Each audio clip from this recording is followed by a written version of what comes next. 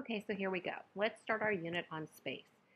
Now, the first thing that we need to understand is how astronomers measure distances to the stars, uh, or the scale of the universe. One of the biggest things that I want you to get from this lesson is the whole idea of parallax and how we actually measure that. Okay, so of course, stars near Earth appear to move, but stars that are further away actually appear to move less, or they seem to almost stay put.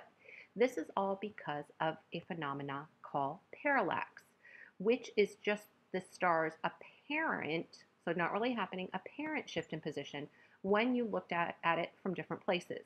This is what we're going to be doing an activity on as well. Now, because of Earth's rotation, and we'll talk more about Earth's rotation as we move on through this unit, the sun appears to move across the sky. Of course, we know this because the sun rises in the east and it sets in the west. But at night, it almost appears as if the whole sky is rotating above us.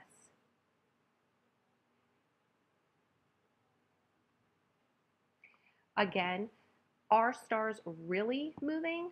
Yeah, they really are. But because they are so far away that it's just very hard for us to see.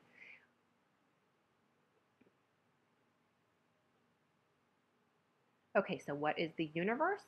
The universe is all of space and everything in it, and it is enormous. It is beyond our own imagination. It goes on forever. Now, because those distances are pretty large, we use what is called a light year to measure, which is the distance the distance that light travels in a year, which is 9.46 trillion kilometers.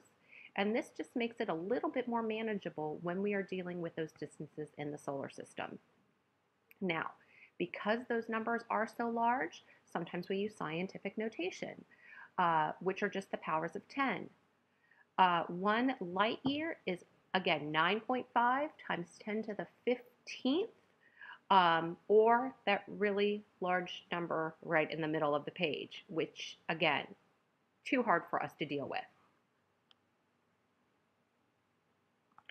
Now, even though the distances between the sun and the planets seem small, and of course, if you look at the picture, they seem like they're almost on top of each other, they are actually really far away.